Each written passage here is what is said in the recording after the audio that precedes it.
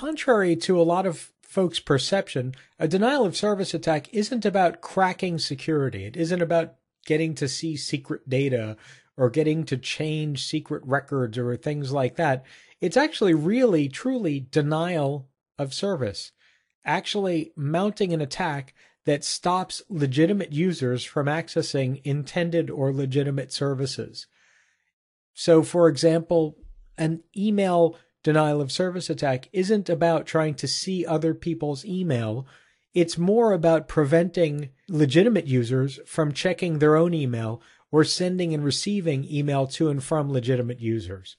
And it's done by sending an exorbitantly large number of legitimate-looking requests for that kind of service or to that service or server in a way that the server or service can't really distinguish between valid and not valid requests, overwhelming the system to a point where it just can't handle the capacity anymore and either shuts down or becomes unusably slow. That's really all a denial of service attack is, just shouting and yelling and screaming, but in computer terms, to actually stop things from happening that are supposed to happen.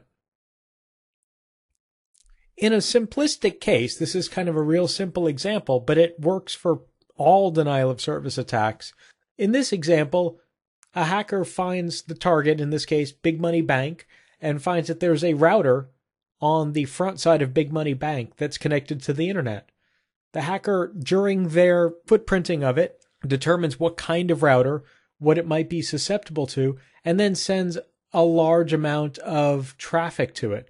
A whole bunch of spoofed packets, a whole bunch of legitimate looking stuff, tons and tons and tons of information to that router until the router simply can't handle all of the traffic and crashes or performance gets low, something like that. Some bad thing happens because the hacker is simply overwhelming the router with this traffic in such a way that the router can't distinguish between legitimate and non-legitimate traffic.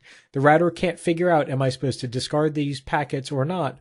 Or even if it can try to figure out whether certain packets are legitimate and should be serviced or not, it can't do that fast enough. It can't actually keep up with the flood of traffic or the incoming information. So if it can service it, maybe it can't service it very quickly and connections time out. For legitimate users, it means that legitimate users can't get in or super slow stuff is happening. That's fantastic. That's the intention of a denial of service attack. And as you can see, it's a pretty simple, straightforward attack. There are a number of limitations on a denial of service attack. Primarily, almost any device that's connected to the internet today can typically predict or pick up these patterns of, wow, I see one client just flooding me with traffic over and over and over again. For example, the router might look at the attack and say, I see normal traffic coming from all the other clients that are hitting me, except one client over here is just sending me 100,000 times more traffic than anyone else.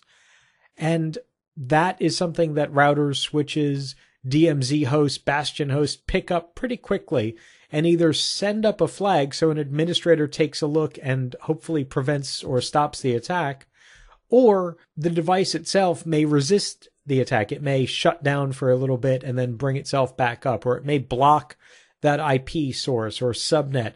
It may actually do some active defense on its own, but at the very minimum, it's going to alert administrators, and the administrators can come and actually do something. Another important limitation is if you've only got one attacker mounting a denial of service against a single host or against a bunch of hosts, there's only so much traffic that individual or small set of systems can actually pump out. One internet connection can only handle so much. It's actually quite a bit of a limitation if you think about it. It only really scales up to a certain point, and most internet services, most routers, switches, DMZ hosts, web servers, and so forth can resist really easily one host worth of traffic, no matter how hard they're trying.